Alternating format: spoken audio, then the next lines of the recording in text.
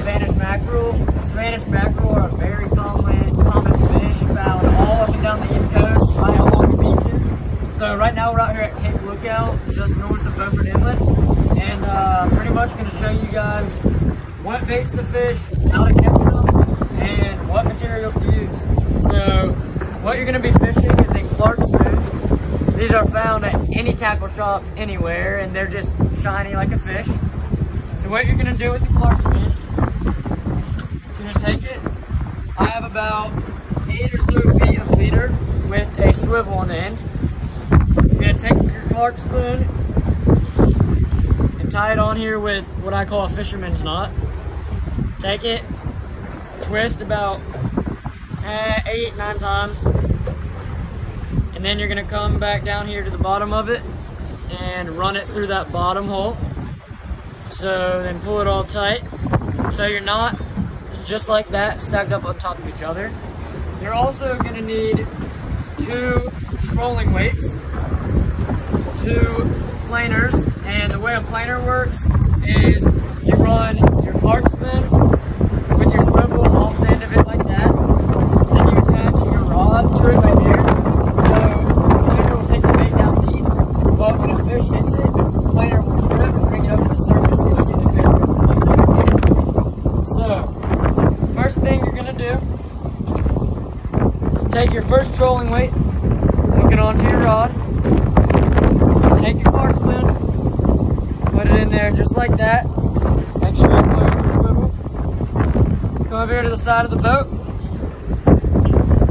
and put it on out there. The way these rods work, you're going to slide that lever up. You're ready for the fish in it. You slide that down and let it out. Put that on out there.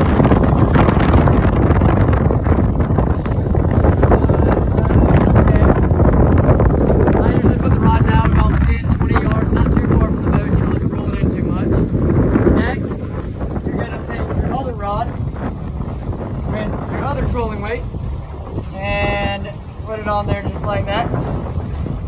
And then I've just got another Clark spoon, exact same setup, which is just another silver one tied on there the same way with a swivel on the end. Take your Clark spoon, put it on there, and you're going to do the exact same thing you did on the other side, just let it out maybe a little bit farther than the other one so your lines are spaced out good. Look at the fish on the boat, Dad. Good. Albies. Bunch of fish right there. So you're going to take this, let it on out, and that's your 2 side rods. Boom. Now on the middle line, I like to run what is called a bird rig, and it's pretty much the same setup with the Clark spoon behind it, but this big green thing, which you can buy at any tackle shop, splashes on the surface. It makes it look like there's a bunch of fish jumping, so it'll attract fish. And then just a very simple Clark spoon, again behind it, shining like a fish. Take that, put it on there, like that. And this rod I like to put out way behind the boat and keep it in the middle, way farther out than any other rod. You're going to take that,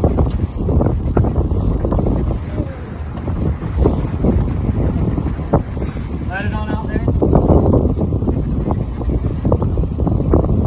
Like I said, put it way back. So now we've got 3 rods out, and last but not least, you're going to take what are some hand lines. You don't run these on rods.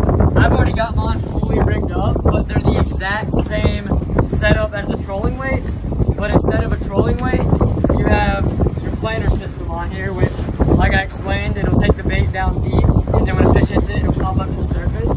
So with these, you just come back here to the back of the boat,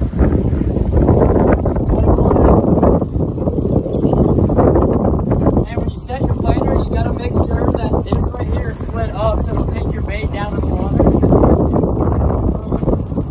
You let that out. I keep these really close to the boat, maybe 5-10 yards away, if that. And take those and tie it off to the back.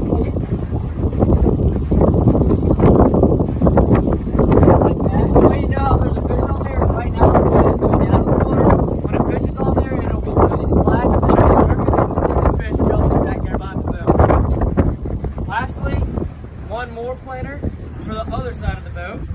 Now this, I've actually got a green one. You can buy these in all different colors, but silver is usually the most natural looking color. Take this, put it out right there behind the boat, same as the other ones, and like I said, very close to the boat, 5 to 10 yards out. That on out there.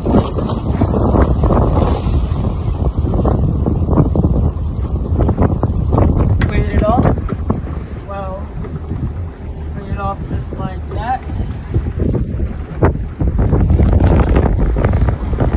So that's pretty much the basic spread for Spanish mackerel. Now you just gotta wait for a bite, and usually once you get into them, you'll catch 50 or 60, and then you'll have a great dinner for you and your family later this week.